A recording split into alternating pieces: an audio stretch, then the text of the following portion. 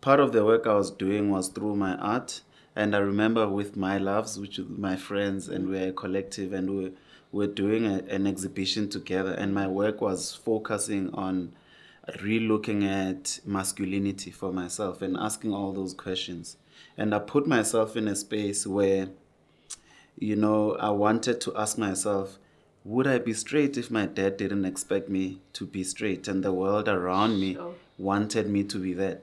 And my work was questioning all of that. And I was also just putting myself in that discomfort to know, because I wouldn't know, because I'm so scared of what my father would say.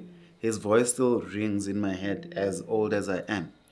So my art gave me that platform, and I was unpacking that. And my best friend's mom, who is my mom, after that whole thing, she said to my best friend, "King, justice over King."